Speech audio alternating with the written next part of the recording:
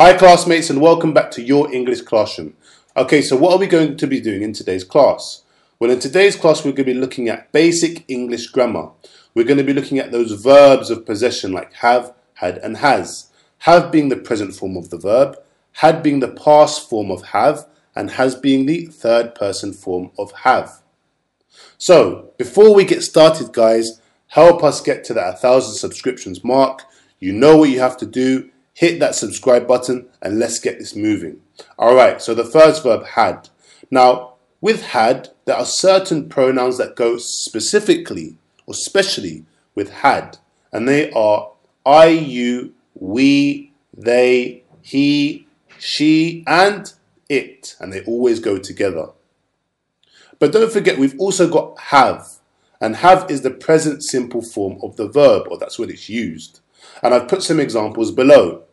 I have a new laptop, you have something in your hair, we have an extremely difficult day, doctors have a difficult job. But also have is used with the present perfect tense. So make sure you get your pens out, get your notepads out, and make sure you write down this formula. You've got subject plus have, has, plus past participle. And past participle is simply the past form of the verb, which is used specifically for present perfect. So, to add to that fluency, I've given you a few examples. I've got, we've got, she's got. And to complete these examples, we've got, I've got a new laptop, we've got an exam next week, and she's got a good grade. Okay, so we've also got has. Now, has is used for the third person form of the verb. And I'll give you some examples. He has a nice car. The car has a scratch on it. It has a stain on the collar, splat. Okay, so what else can we talk about? Well, we can also look at some ways of increasing that fluency.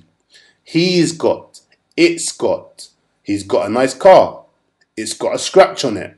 So you use that to increase your fluency. But be careful, guys.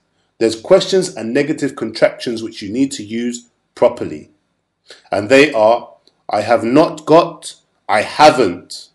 He does not have, he doesn't. So remember that. Does she have a lesson now? Who has my pen? And has anyone seen my phone? So make sure you practice those. And guys, don't forget to subscribe.